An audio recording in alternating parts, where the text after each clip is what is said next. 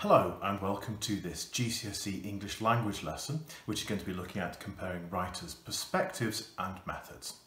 Now this is, as I've said, a GCSE English Language lesson. However, there are going to be many aspects of what is going on today which actually cross over with GCSE English literature, not least of all one of the texts that we're looking at. Now before we go into the lesson itself, I'm going to give you two quotes which are going to form the very core of today's lesson. The first quote is taken from Heroes, the novel that you have been using in recent lessons.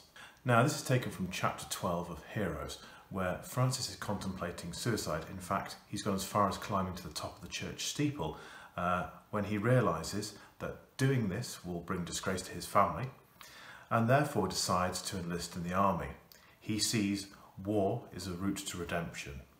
He says, "Soldiers were dying with honour on battlefields all over the world.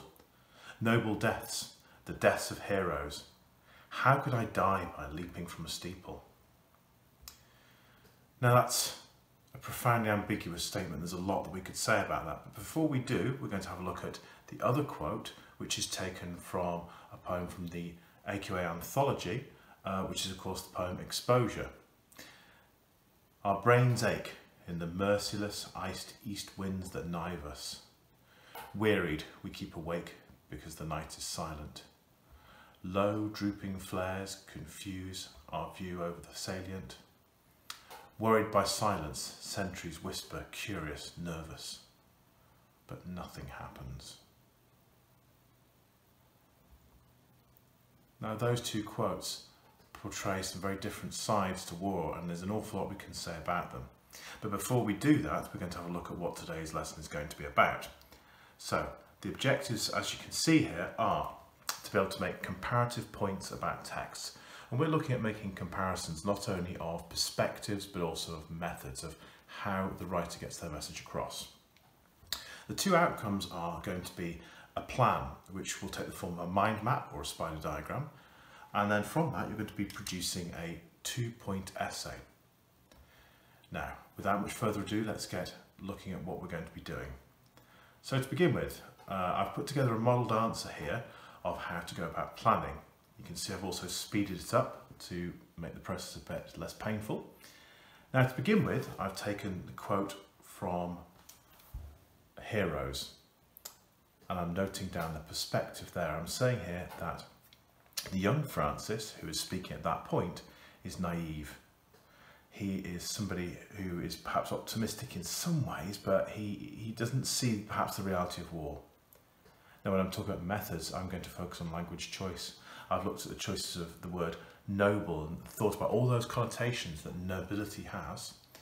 And I've also had a look at the choice of the word heroes, which has huge connotations and resonances in the context of this book.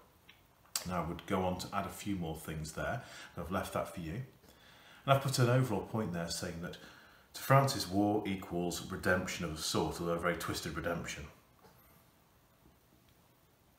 Now I'm putting down there some notes about Owen's poem.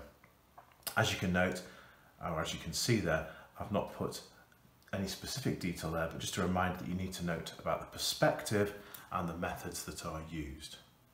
Now at that point you should have a reasonably concrete plan and have had a chance to think about some of the things that you're going to say there, because these are two very complex glimpses into two very different yet also similar texts. Heroes by no means is optimistic and positive about war. You know, the very title itself problematizes that notion of heroism. However, at that point in the novel, the young Francis seems to be kind of naive, and there's a lot we can say about him there. Now let's have a look at how I want you to turn this into an answer. So I've got another example up here on the visualizer. Now this is not a full answer, I'm just putting in a few key things for you and signalling to you that this should be written in a fairly formal essay style, and as ever we should be looking to develop the points that we make. So to begin with, I've said that the young Francis is presented as a naive character. I've said here that we see this in some of the things that he says, and he sees that war is a form of redemption. I've then talked about methods. So I've said the writer uses language choices to portray this, and then I'm going to look at a specific example. And in my plan there I'd had two things I could talk about. I had the choice of heroes and of course the references to nobility. I've then put in a contrasting point there where I'm going to start talking about Owen and what he says about war, because there is some apparent contrast to begin with, although it's fair to say that these two texts end up going in a very similar direction. They both see the dark side to war. Now, that's the response that we're looking for from you. So it's only covering those two details, but there's a lot of thought and discussion in there, and the best answers will acknowledge that ambiguity. They'll acknowledge that these are perspectives offered within larger texts, in particular heroes. Francis, remember, frames his narrative is framed from several different points, and at that point he's writing about the young Francis, the young version of himself, who went off to war in order to find some kind of escape and redemption. It was driven by a suicide drive.